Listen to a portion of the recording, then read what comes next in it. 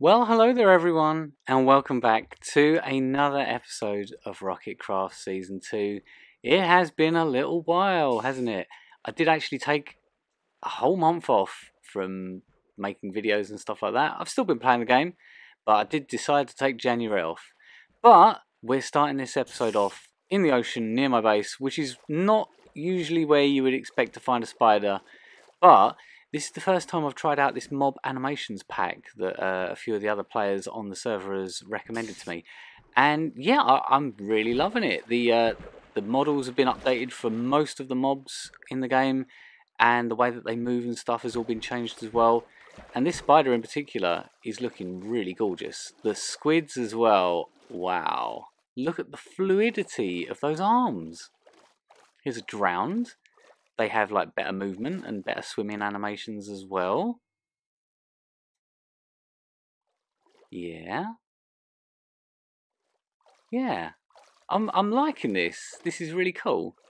I mean, those tentacles, I mean, who couldn't just sit there and watch those just all day? Oh, well, apart from drowning, obviously. I got completely lost there and completely forgot about I need oxygen.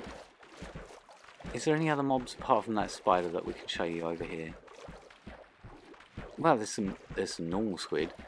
Obviously, a lot of the other basic mobs like fish, there's nothing you can really do with them. But look at the squids. They look absolutely glorious. Yeah. Ah, that is magical. I'm really impressed with this. I'll put a link to it in the description. This particular mob animations pack, because it's really cool that like a lot of the mobs have been updated, and over the next coming episodes I'll show like odd bits and pieces that I notice. There is one issue though, and that would be the mushrooms and the brown mushrooms. For some reason, whatever that may be, the mushrooms that are supposed to be on their heads are completely floating above them, and it looks really weird and a bit goofy. But I feel like I could put up with this. I mean, they'll probably put out a fix for the pack at some point. It's probably something really simple, but yeah, I'm kind of impressed. Apart from obviously the floating mushrooms, but if you can overlook that one slight little niggly sort of error, then I would thoroughly recommend this. It makes the mobs on Bedrock look so much better. Right, so moving on from the mobs and their better animations, I've done a spot of caving and I've been looking around under some particular biomes, specifically mountain biomes, because I am in search of Minecraft's rarest naturally spawning block ever in the game, and that would be, you all know it, the Deep Slate Emerald Ore. And, ladies and gentlemen, I am pleased to announce that we have found just that. This one right here is the mythical unicorn block in Minecraft. It's the Deep Slate Emerald Ore. And I'm going to claim this one as my own. I've been looking for quite some time. I was mining, I was looking around all these sorts of levels. Is there any more than the one? No, it doesn't look like there is. But one is better than none, and this one is mine. So yeah, I'm gonna treasure this. I'm not gonna be giving this up in a hurry. And yeah, I challenge anyone else to go and find one of these for themselves. Obviously, you've got to be looking under a mountain biome, and you've got to be looking at around about the right level. But they are out there. They do exist. But they're just very, very rare. And like I say, this did take me quite a few hours of caving and mining, but it was totally worth it. So that was the good news. The bad news, though, is that my beloved fortress farm has not been working for quite some time. Despite my best efforts at trying to work out why exactly mobs aren't spawning in it, I've not been able to work it out. I've deconstructed it and ripped parts apart and tried to move the spawning spots and anything I could think to try, but nothing has worked, and it's broken my heart. I love this farm. It's one that I spend a lot of time AFK at, and you'll see from the storage, I mean, I have emptied out a fair amount of it. I never empty out the magma cream, but there's a lot of wither skulls because it was pretty good for those. Over a double chest worth, and I have removed a few as and when I've needed them, but I mean, let's be honest, who needs that many? And it produced a decent amount of coal and bones as well, and blaze rods, of course. And yeah, quite a few bones. I have emptied this out in between, like testing it and seeing why it's not working, but just not able to work it out. It just is a mystery wrapped in an enigma, and I cannot get my head around why this has stopped working since around about 1.19. And so I thought, oh well, I'm gonna have to just abandon this farm. Like I say, it's not spawning anything in it really, and so we're gonna have to look to like build something else instead. So that's just what I've done. I've come to a different part of the same fortress, and I've set up this little spawn area here. Now it is not optimum at all really, it's not the greatest, but this was the best I could do. So I went through the same process that I went through before, working out the spawning spots in a creative world with some command blocks and stuff that showed exactly where the spawning spots for the skellies were. And we've now got this mechanic that popped up in 1.19.40 whereby withers can now spawn on a spot where there is a wither rose, and it means that only they can spawn because they have this unique property that means that they can spawn on the wither roses and nothing else can.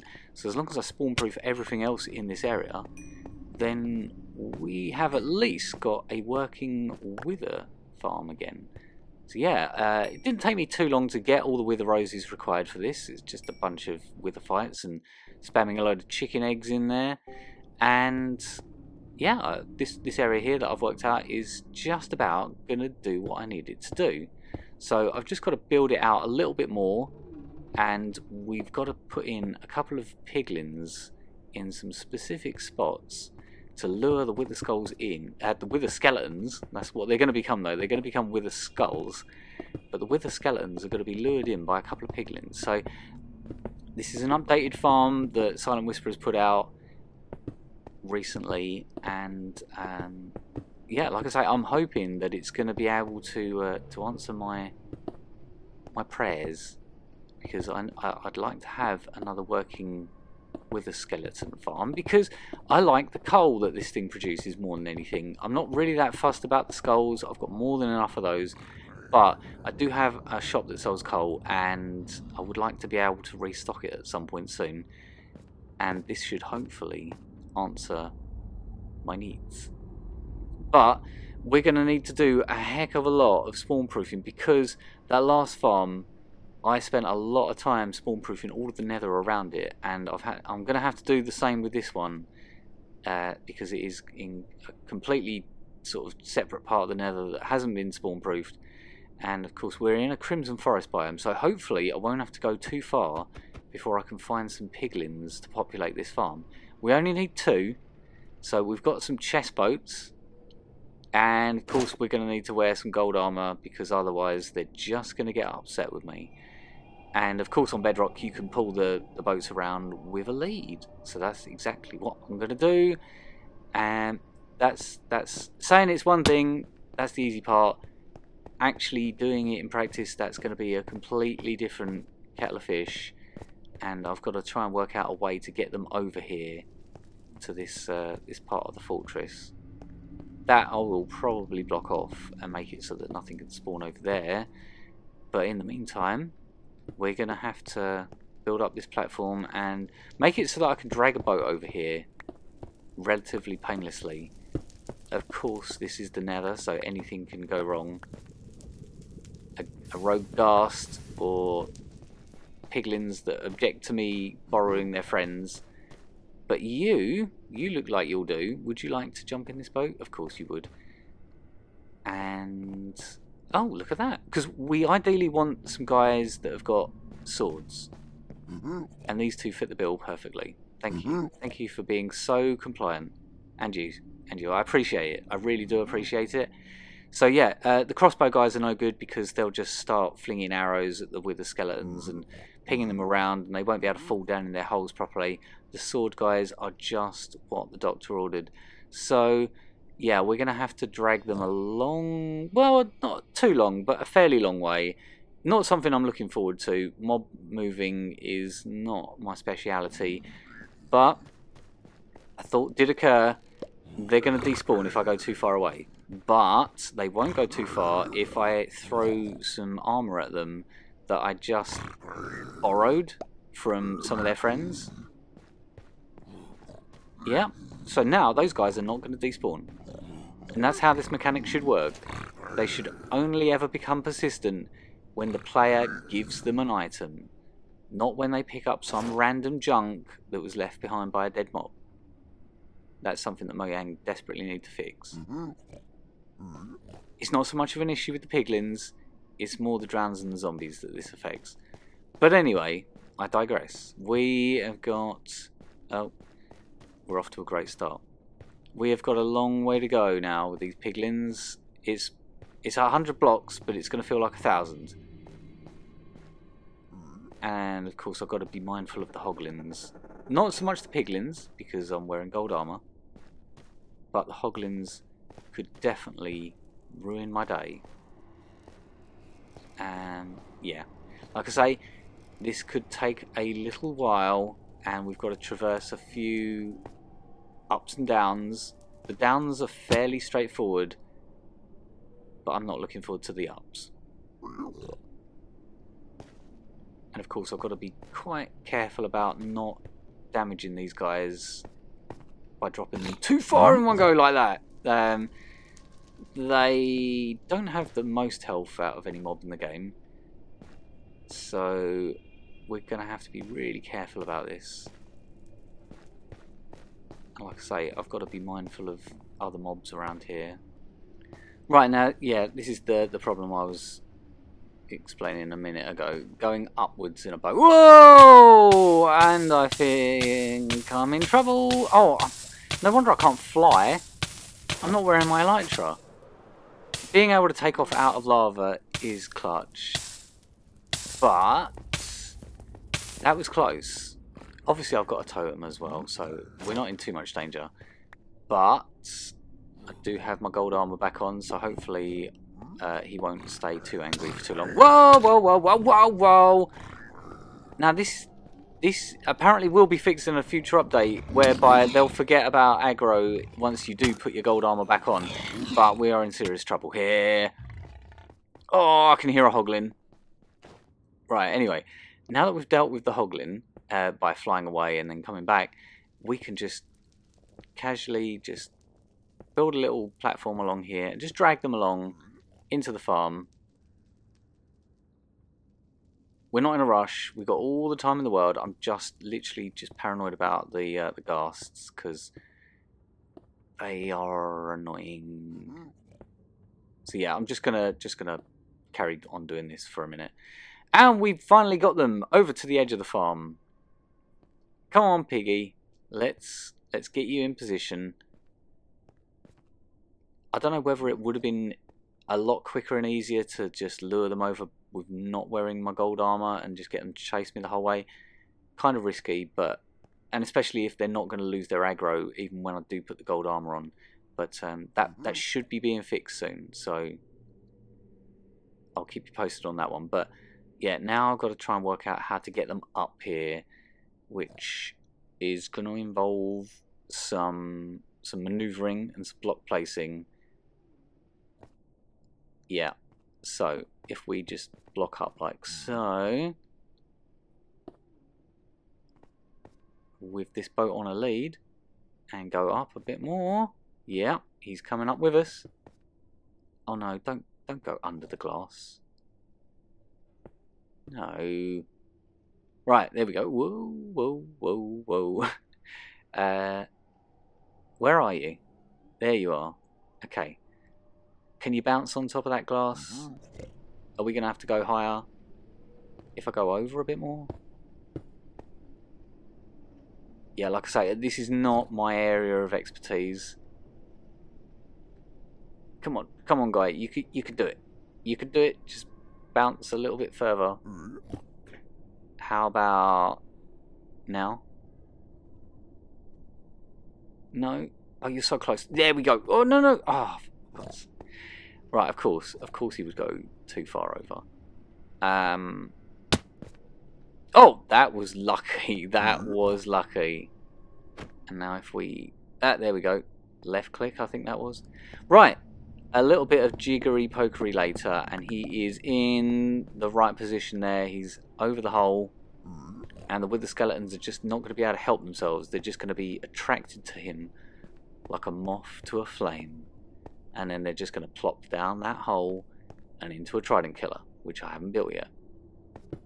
And of course, yeah, this Nether Fortress does present some other challenges, which I'm gonna get into in a moment. But of course, you want to build a farm like this over a lava lake, because then you don't have to spawn-proof half as much of the terrain around you.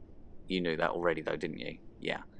So anyway, with that in mind, we're gonna get the other piglin into position. Hello. Are you ready to become part of my farm, an integral part of the farm? We're gonna make some coal. Yeah, you love coal. I love coal. We all love coal. Right, let's go then.